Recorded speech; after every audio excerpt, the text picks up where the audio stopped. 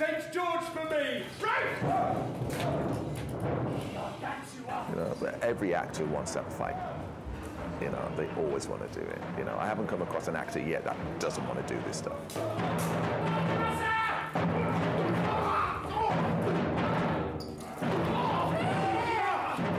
When I start looking at fight scenes, especially for a production such as this, because it's such a wacky play, really got to read the script. Then when we get into the rehearsal room, then we start playing. And then the actors start to put their own ideas into it, and then we take it from there, and then I start to sculpt.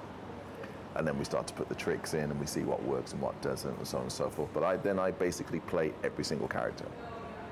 So then I show them how to be hit, how to be thrown, how to hit the floor, how to do every single reaction, every single illusion.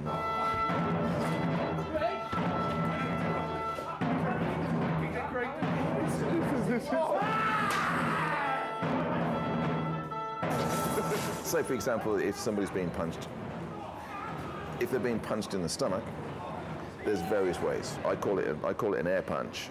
So you have about that much air, so your fingers are here, and you use reverse energy.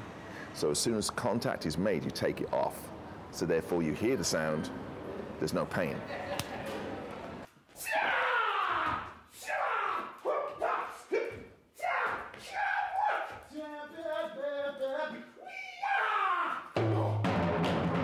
Seeing the actors suddenly get ting in their eyes. For me, that's it. I'm happy when they get that, because they suddenly go unconsciously, I can do this.